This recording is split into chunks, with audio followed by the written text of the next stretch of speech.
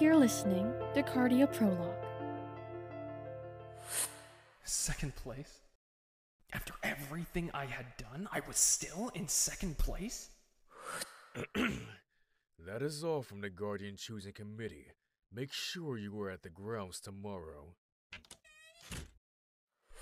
Of course I had to be in second place when it actually mattered.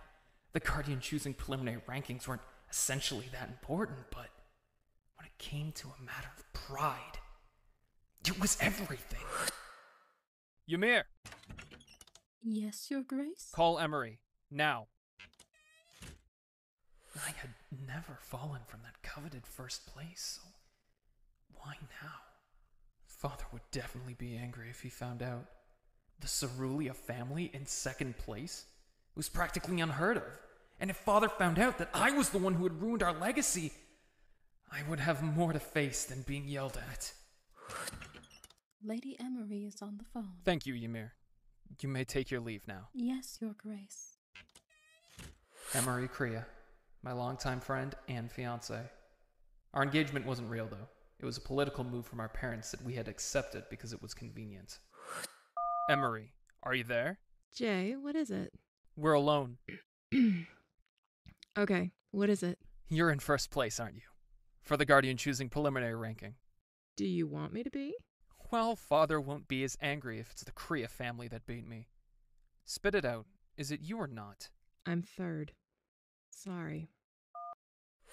Someone had beat the Cerulea and Crea families? The two most likely candidates for that top spot were Emiri and I. So who was it? Who had the power to? Was it the Cena family? They were already having trouble with us, so maybe they somehow bribed the committee to get back at Father? Then again, the Cena blockheads doing that was a bit of a stretch. Either way, it didn't matter. I would find out who it was by tomorrow.